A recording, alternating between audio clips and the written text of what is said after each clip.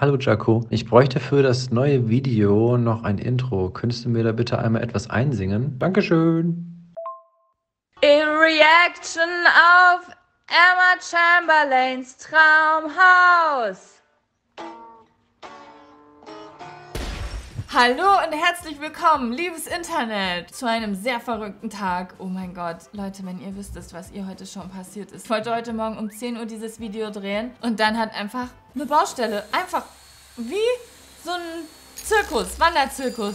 Ist der hier von Haus zu Haus? Ich wusste das nicht. Und direkt als ich starten wollte mit dem Video, haben die mit dem Presslufthammer hier unter meinem Balkon angefangen. Die haben jetzt Gott sei Dank Feierabend. Danke Gott. Wer den Jack und Sam Podcast hört, weiß es. Ich finde das ganze Thema Immobilien einfach super spannend. Ich bin großer Immobilien-Scout24-Fan. Ich gucke ständig nach Wohnungen, nach Häusern. Und eine Sache, die ich mir am allerliebsten auf YouTube angucke, sind Häuser. Und es gibt einen Kanal, und zwar heißt der Architectural Digest. Vielleicht kennen den viele von euch, weil das ist wirklich ein riesengroßer Kanal. Es ist im Grunde genommen MTV CRIBS, Leute. What's up, y'all? Big Snoop D.O. Double G. Beyoncé, als sie noch bei Destiny's Child war, hat da eine Haustour gemacht. Sie hatte so einen Oriental-Raum, nur mit Kissen. Und ich habe gedacht, das brauche ich später im Leben. Ich glaube, dass meine Faszination für Häuser bei MTV CRIBS geboren wurde. Und ich ziehe mir ständig diese Videos rein, aber es gibt 3, 4 von so Leuten, die ich richtig cool finde, die ich noch nicht geguckt habe, weil ich seit einem Jahr im Kopf habe, dass ich das gerne mit euch machen würde. Und zwar würde ich mir gerne gemeinsam mit euch die Haus der Stars und Influencer und YouTuber und Streamer und so weiter angucken, wenn irgendwer uns reingucken lässt. Und deswegen war auch meine Idee eigentlich, mit euch was Neues anzugucken. Aber heute Morgen habe ich auf Instagram eine Umfrage gemacht und die Antwort war eindeutig. Die meisten von euch gesagt haben, sie würden gerne, dass ich mir als erstes mit euch das Haus von Emma Chamberlain angucke. Worüber ich mich natürlich sehr freue, weil das nämlich eins der 4 Videos ist, die ich extra noch nicht geguckt habe. Aber das Video hat einfach schon fucking 10 Millionen Aufrufe. Das haben wahrscheinlich schon viele geguckt. Das ist 8 Monate alt. Aber so viele Leute von euch haben gesagt, schau dir bitte das Haus von Emma Chamberlain an. Und deswegen machen wir das heute gemeinsam. Emma Chamberlain ist eine sehr berühmte, große amerikanische YouTuberin. Ich kenne Teile von ihrem Haus durch ihre Videos, aber das ist ja auch immer das Spannende, oder? Man verfolgt so jemanden auf Instagram oder auf YouTube und du siehst immer so einen Ausschnitt von der Küche oder mal einen kleinen Ausschnitt vom Wohnzimmer, aber du weißt nie, wie sieht das ganze Haus aus. Und das ist ja das, was wir alle wissen wollen. Let's go! Hi AD, I'm Emma Chamberlain and welcome to my house. Oh mein Gott, ich finde, wie kann man den nicht lieben? Guck dir ihr Gesicht an. Das will man küssen einfach. I've been waiting for this moment my whole life. Ich auch! Please come in. Ja, ich komme!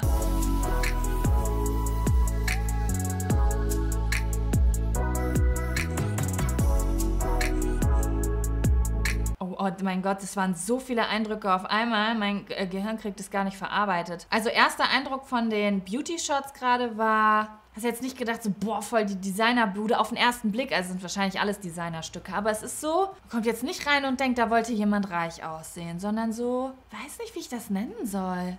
So gedeckt.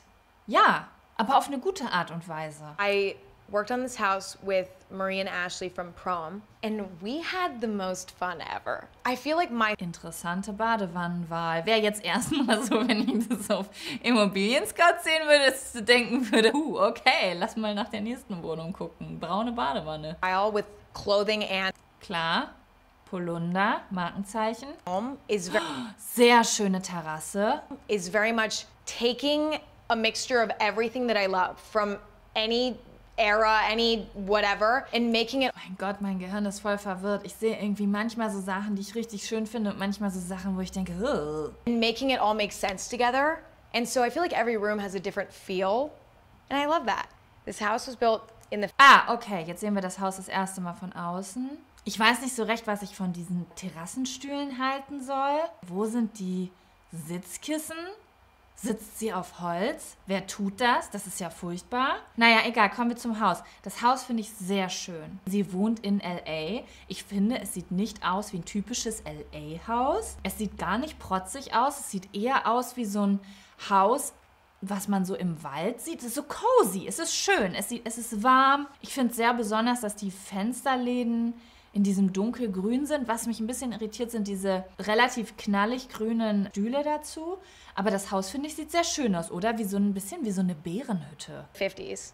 But it doesn't feel claustrophobic. And I feel like that's voll interessant. Also das Haus, sagt sie auch gerade, ist schon ein bisschen älter. Und ich finde, das sieht man auch, gerade auch an diesen Holzfenstern und der Holztreppe. Das ist eher so ein Oldschool.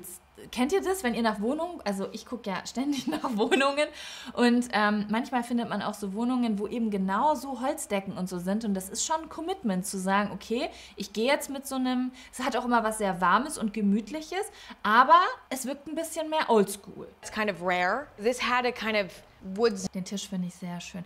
Ich finde das, oh Gott, ich will auch in L.A. wohnen. Ich will auf jeden Fall irgendwo wohnen, wo immer so ein Wetter draußen ist. Ist das schön? The cabin in Lake Tahoe feel, but we're in LA.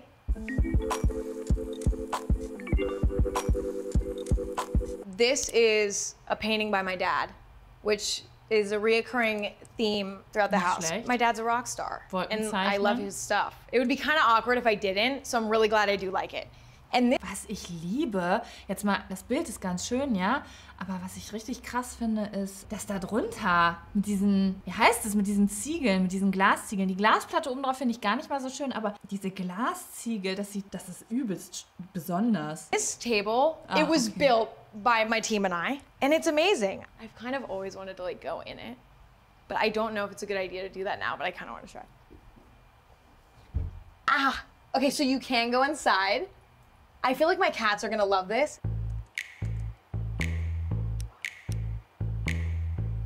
If I'm being completely honest, when we were like designing this room, I was like, it's gonna be really gorgeous, but I'm never gonna use it. Ich benutze mein Wohnzimmer auch nicht, girl. That's actually not true at all. I actually hang out in here with my friends and we read books. Okay. Das habe ich ehrlich gesagt in der 5. Klasse auch immer gemacht. Da habe ich mich mit meiner Freundin Anna getroffen und dann haben wir nebeneinander gelesen. Ist das 90er-Pendant oder das 90er-Pendant zu man hängt zusammen rum und ist am Handy? Ich finde auch, das ist irgendwie so ein Punkt, wo man sagen kann, jetzt sind wir wirklich miteinander befreundet, wenn man sich trifft, um nur zu chillen und jeder ist an seinem Handy. Eigentlich furchtbar und ich versuche das immer zu umgehen, dass das passiert, aber ich finde, wenn man auf einer freundschaftlichen Ebene so weit ist, dass man sich nicht mehr verantwortlich dafür fühlt, den anderen zu unterhalten, sondern einfach nur gemeinsam so Parallel Play, dass man so dann ist die Freundschaft schon auf Ebene Familie, finde ich irgendwie. Wieso lesen wir nicht alle mal wieder gemeinsam nebeneinander? Because who reads books? This is sort of a wall of inspiration.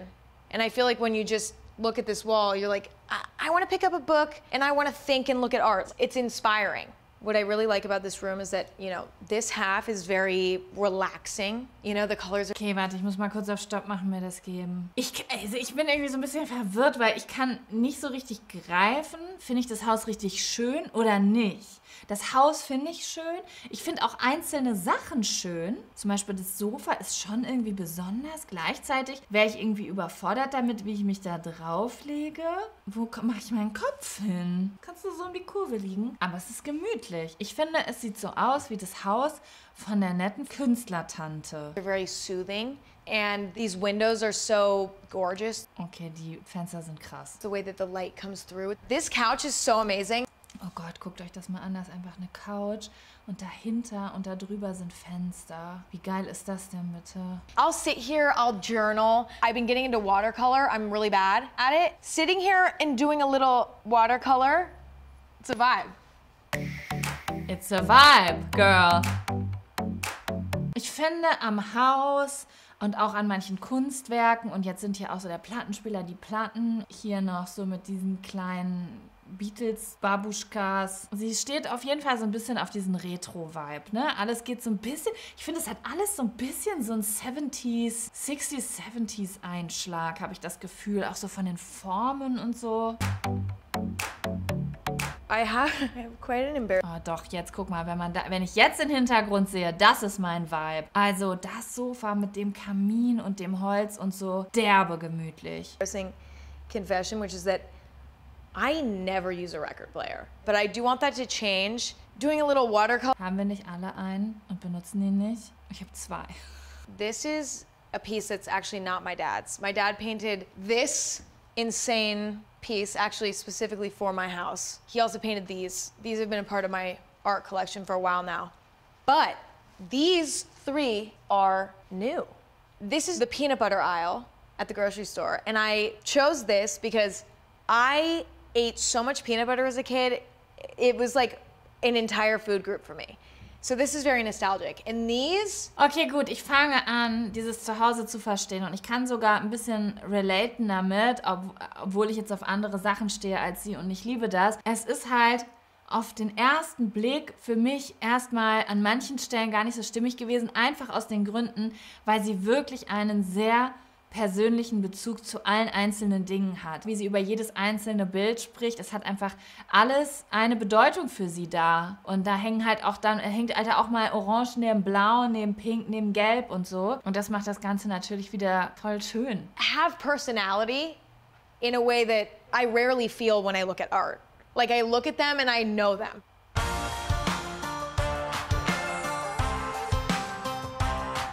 So this is the formal dining room. To be honest, this table came in a few days ago. Die Stühle, Mann! Ich meine, meine Freunde werden jetzt wieder lachen, wenn sie das sehen werden, weil ich irgendwie voll die Stuhlfetischistin bin.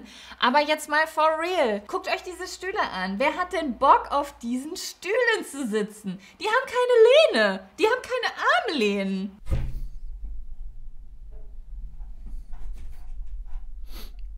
Wenn ich durch die Stadt gehe, ne, ich suche mir das Restaurant wirklich nach den Stühlen aus. Deswegen denken alle, ich bin total bescheuert. Aber Stühle sind so wichtig. Aber sie sehen cool aus hier. Aber sie haben halt keine Armlehnen. I think I love it because it looks so soft, but yet, you know, it's hard. That's something I love. I love when something's made out of a hard material, but it still finds a way. Guck mal, das läuft spitz am Ende zu. Ich verstehe, warum sie es gekauft hat. Es sieht mega cool und besonders aus. Aber die 2 Leute, die links am Tisch sitzen müssen, die kotzen doch. Dann da stößt mein Teller fast an seinen Teller. Aber gleichzeitig sieht es auch aus wie ein mega cooles Raumschiff, der Tisch. I just don't eat dinner like at a table. So I don't think this is gonna end up being used for that. I feel like this... Same. Seid ihr Menschen, die an einem Tisch essen? Jetzt mache ich das manchmal sogar mittags in der Mittagspause. Aber die meiste Zeit esse ich echt im Bett. Ich benutze ja auch mein Wohnzimmer nicht. So this is a truing chandelier. I've never really had a super strong opinion on chandeliers, ever. It's just one of those things that I don't feel passionate about necessarily. Das ist doch kein Chandelier. Geht das schon als... Das ist für mich eine Lampe. Wenn du sagst, es ist ein Chandelier, ist ein Chandelier. Until I saw this one, and I was like, no, that's what I like. Because it's not a classic chandelier. It's very cool. And I feel like chandeliers are never cool. It's kind of like an art piece. Ja, es ist schon ein Art Piece. Ist jetzt nicht so mein Geschmack, aber es sieht schon aus, wie was jemand sich in kleinen Mengen ausgedacht hat und dann das jetzt nicht erschwinglich verkauft hat. Küche. Oh, die ist schön. Oh, guckt euch mal an, das Grün zu dem Boden. Das finde ich toll. Mit dem, oh, ist das da hinten ein Bild oder ist das ein Fenster? Ich weiß, auch total impractical, aber Holzboden in der Küche und im Bad finde ich so toll. Ich weiß, dass das wegen Wasser und so eine ganz dumme Idee ist, aber ich glaube, würde ich mir ein Haus bauen, ich würde mir echt Holz überall reinlegen. Honestly, this is where I eat most of the time. It's just easy. You know what I mean? Pull out a stool, like whatever. This is like an ordeal, sitting at the dining room table, saving that for an occasion. This is for day to day. Aber hey Emma, du isst an einem Tisch. Damit bist du weiter als die meisten von uns. I saw a photo once of a green kitchen, like years ago. Fell in love, was obsessed. When it came to doing my own kitchen. Oh mein Gott, das da hinten ist wirklich ein Fenster. Oh mein Gott, ist das schön. I knew I wanted to do something green, but I wasn't sure what. Oh mein Gott, die Decke. Guck mal, mit dem Holz und dann offen. Wie schön ist das denn? Ach Gott, würde ich viel kochen, wenn ich da wohnen würde. Kind of in my head going into this kitchen. We actually ripped out the whole kitchen and redid it. And then we kind of had this blank Das sieht schon wirklich sehr schön aus. canvas. And so I think it really started with this marble. It has all my favorite colors in it. It has the green, the rusty color, the white. And so then we kind of built the kitchen. Guck mal, wie schön sie in diesem grünen Outfit da aussieht. Oh. I loved this marble so much. I was like, why not keep it going and put it under the sink? Who's making the rules? Me. I've also always really like dreamed of having colorful cabinets. So when it came to painting, I felt like this sort of minty, sagey green was the perfect happy medium. I know I'm not gonna get sick of this, but it still has that fun pop to it. I've also always wanted one of these things. So I'm really excited about this. I haven't used this yet. I'm gonna make some serious hard-boiled eggs with this thing. I actually had a lot of fun buying weird vintage stuff for this kitchen. For example, what are these? I mean, I don't know. I found them on Etsy for like $5 and I was so excited. I have like a whole coffee corner. Of course we have my espresso machine with little Chamberlain coffee magnets. Kind of a little bit conceited, but no, I got a rep though, you know? And then I have a whole coffee drawer. Ich möchte so gern diesen Kaffee mal probieren. I had a lot of fun putting this together. This house overall has a lot of light. I mean, in here is a great example. There's so much light coming in. And that's very important for me because I am in my home a lot. And so I need a place that feels light and bright and happy. When you're in... Same, kann ich genauso unterschreiben. Ich bin auch, also wir haben ja einen ähnlichen Job mit unterschiedlicher Erfolgsquote. Aber ich bin ja auch sehr viel zu Hause und dass mein Zuhause hell ist, ist das Allerwichtigste. Als wir in diese Wohnung hier eingezogen sind, habe ich sogar noch die Vormieterin gebeten, mir morgens und abends ein Foto von ihrem Zimmer zu machen, damit ich sehe, wie hell es morgens und abends ist. Hat natürlich auch immer was damit zu tun, wenn man mit Kameras arbeitet, weil Tageslicht einfach super wichtig ist, aber auch fürs Wohlbefinden. Ich würde niemals in so eine dunkle Höhle ziehen. Manche Leute finden das ja total gemütlich, ne? Aber ich könnte einfach unter einer Glaskuppel leben. This home, you feel like you still get the feeling of being outdoors when you're inside. This is kind of like the party bathroom. Wow, okay. That's special. Accessible in the main living area. This is the one that most people use. And it's a little bit wild and crazy in here. I mean, we have a snail. It's funny because I hated snails growing up. Fully had like a phobia. Kann sie bitte was zu diesen Wänden sagen? Was zur Hölle ist das? This wallpaper was something that Marie and Ashley brought to me and was like, what do you think? And I was like, honestly, I have no idea. And I love it. Like, it's so unique and warm.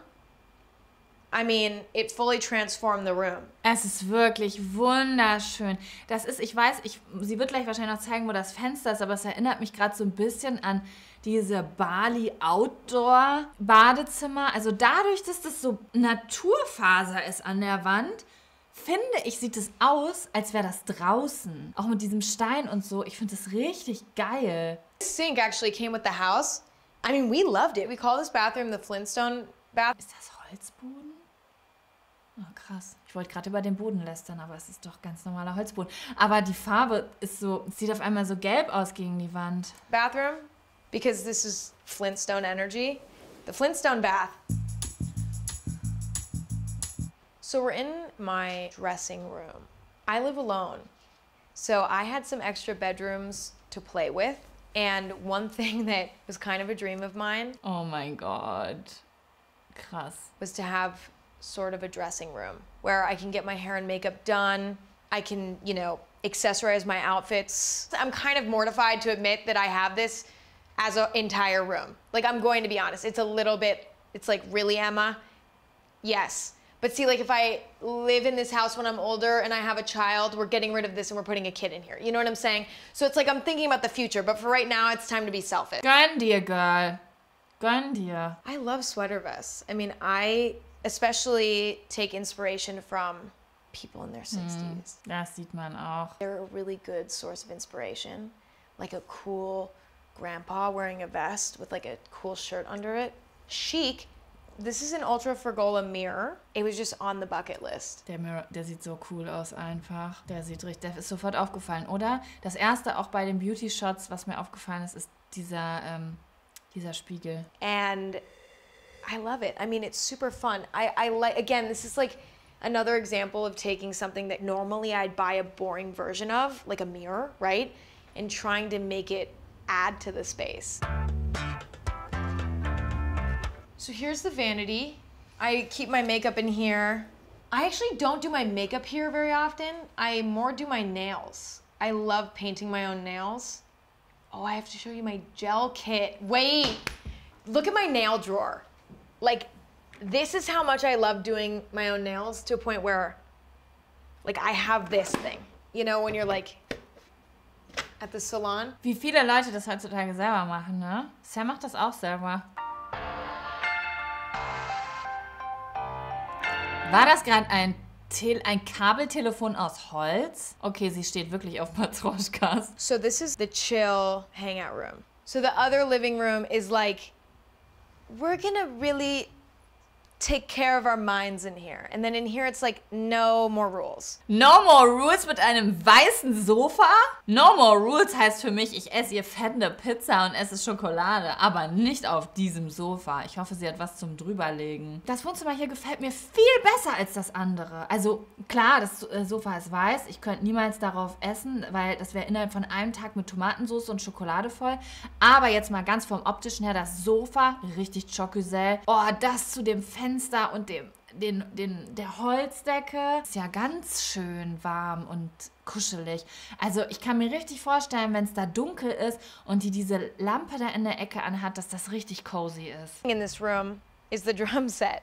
And listen, before I even show you the drum set, we really need to get this out of the way. When I say I'm not very good at drums, I'm actually awful. I enjoy doing it anyway. Okay, okay. We are in my bedroom. Okay. Es sieht schön aus, aber das irgendwie so, eher als wäre das ein Gästezimmer, oder? Findet ihr, das sieht aus wie ein Raum, wo man sagt, das ist mein Bedroom? Ich finde, das sieht aus wie so ein Zimmer, was man so themenmäßig fertig gemacht hat, falls mal jemand zu Besuch kommt. Aber gut, ich bin gespannt, was sie dazu sagen wird. I really wanted this room to just feel soothing. My favorite part of this room is these big windows that aren't too bright, but they still allow nature inside. Das ist halt auch super krass, ne? Sie hat komplett Natur außenrum.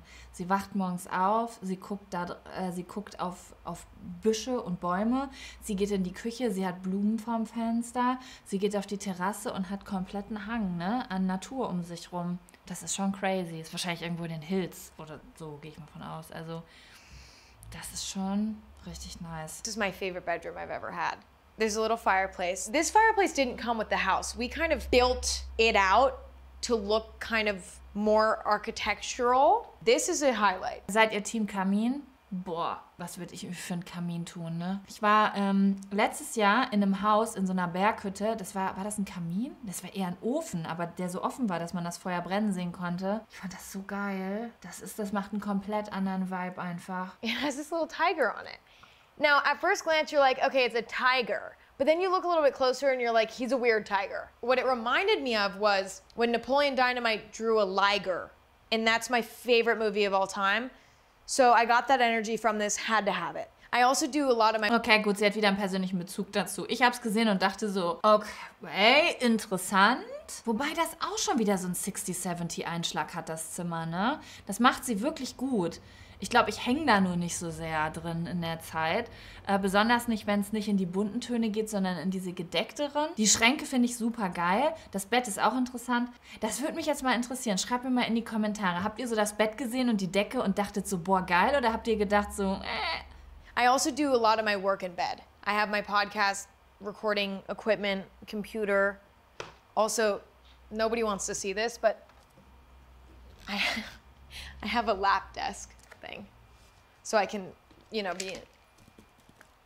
I lost my mind when I found this cat bed because cat accessories are so not cute at all. das stimmt. Und das ist wirklich cool. So I did this internet deep dive to try to find cute cat stuff, like scratching post, cat bed. It was super overpriced though. This was like one of the few things in this house where I'm like, that just wasn't worth the money.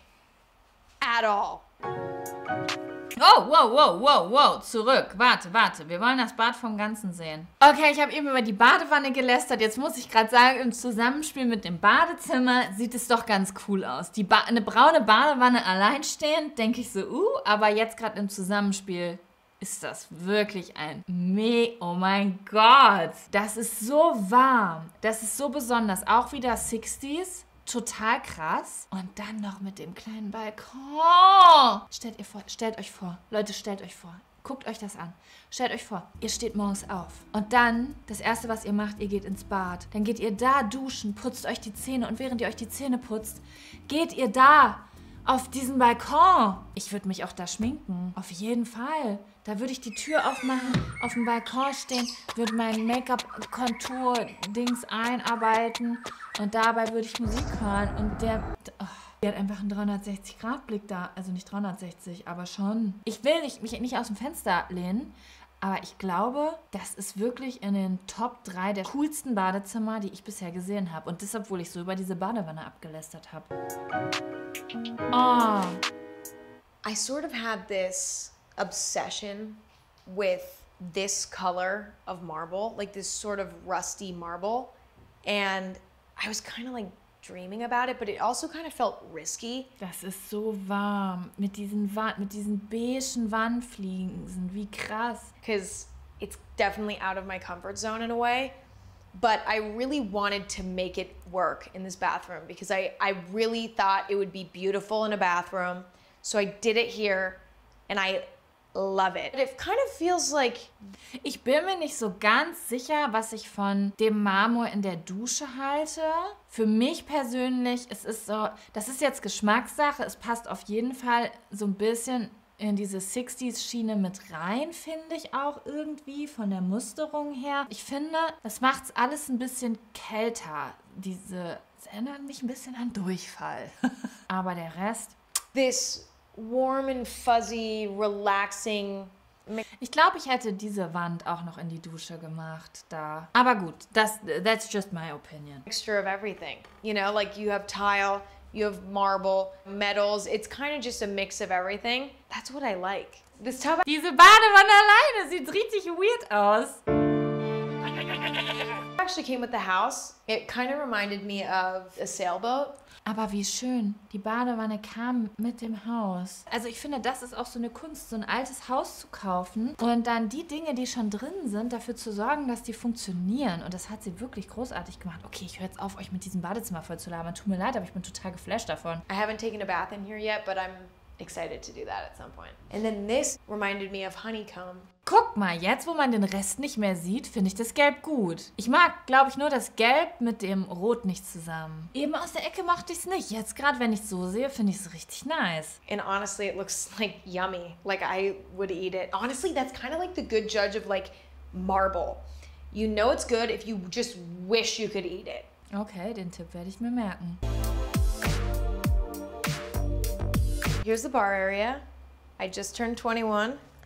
The cool thing about this is that this copper here wears with time and, you know, gets rings and gets spots all over it. It kind of like has the memory of parties past. Although when I did make the first stain on this, I freaked out because I didn't realize that it was supposed to get stained and weathered, and I was like, like we're gonna have to get it replaced. And then they're like, no, it's fine. Funny story about these. I ordered them, again, online. They're like from the 60s or something. I actually got a bunch of them.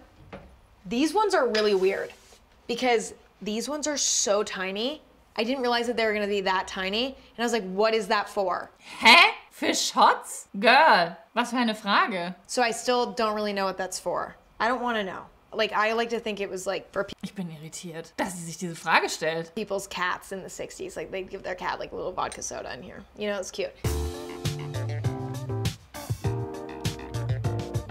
It's actually kind of relaxing to like get all the leaves.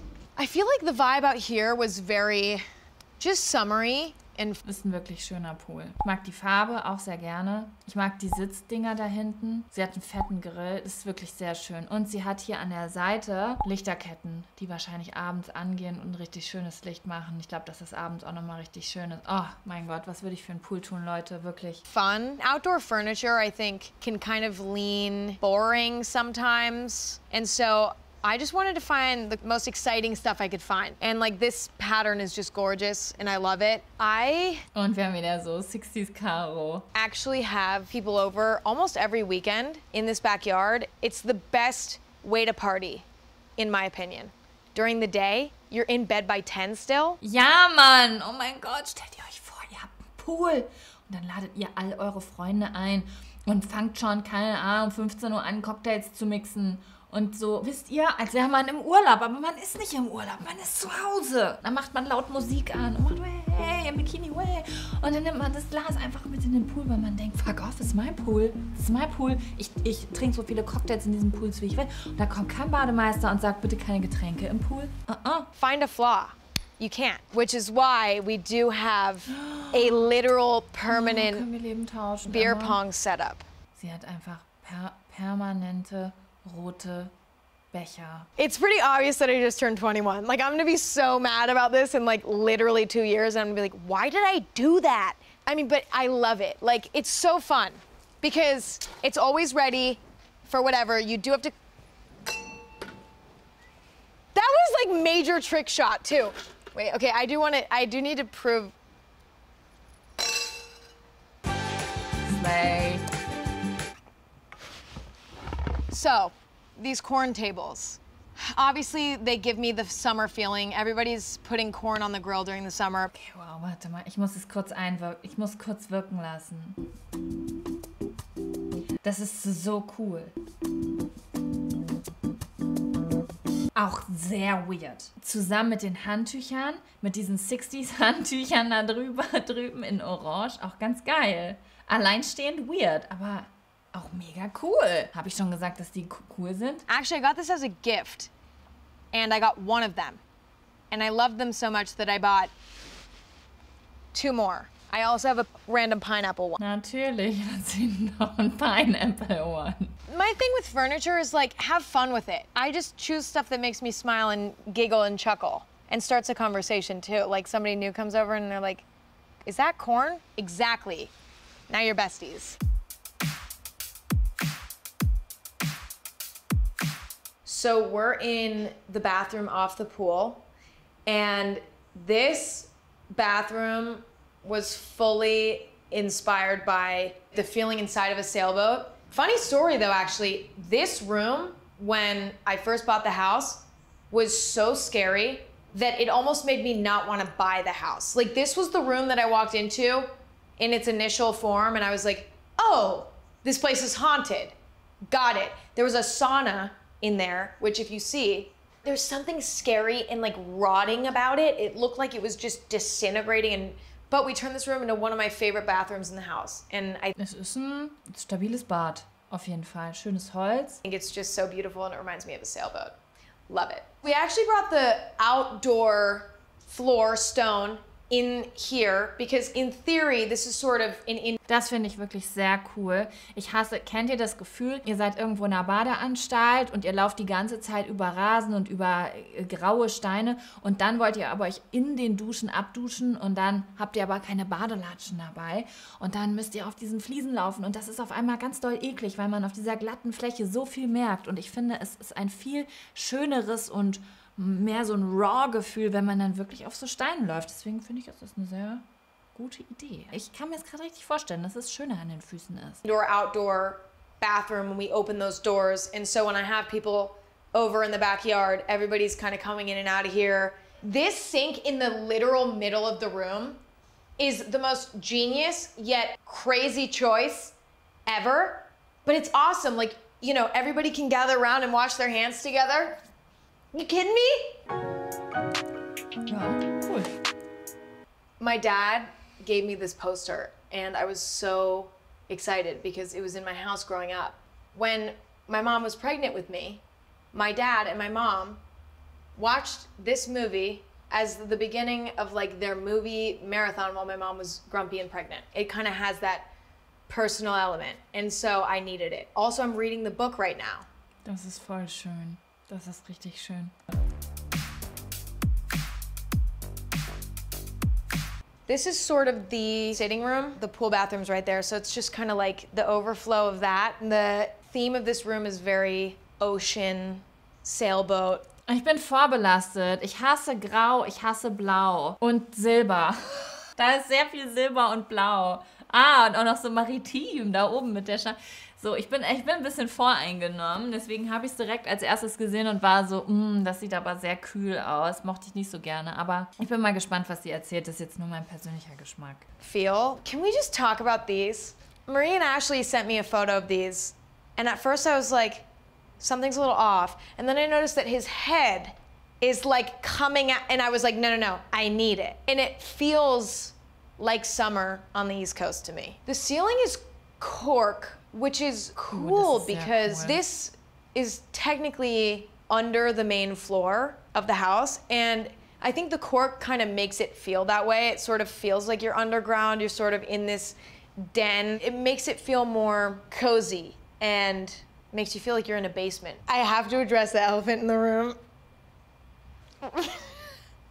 The town that I grew up in had these everywhere. You put in 25 cents and you sit on it and it goes in a circle for like 60 seconds. Best 25 cents of your life. I never have to pay 25 cents again. The only issue is this one doesn't move. Okay, Leute, wir sind durch. Das war mega interessant. Also, es war natürlich total klar, dass das Haus von Emma Chamberlain cool ist, weil sie ist eine absolute Stilikone. Sie hat da schon ein Händchen für Besonderheiten. Dementsprechend gefallen die halt manchmal und manchmal nicht. Mein absolutes Highlight war definitiv das Bad und die Küche. Übertrieben krass, wirklich. Also da werde ich noch dran denken, sollte ich irgendwann mal selber eine Küche oder ein Bad fertig machen. Lasst mich mal gerne wissen, ob es euch gefallen hat und schreibt mir gerne in die Kommentare, was ihr euch wünschen würdet, was ich mir, falls es euch gefällt, als nächstes mit euch angucke. Ansonsten wollte ich euch noch Bescheid geben. Kevin und ich streamen jedes Wochenende, also meistens Samstagvormittags, live auf Twitch. Wir spielen aktuell das Game It Takes Two. Falls ihr Bock habt, da ein bisschen mit uns rumzuhängen, dann verlinke ich euch mal Kevins Twitch-Kanal in der Infobox. Ansonsten, falls ihr neu seid, abonnieren nicht vergessen. Und ansonsten wünsche ich euch noch einen schönen Tag. Macht's gut.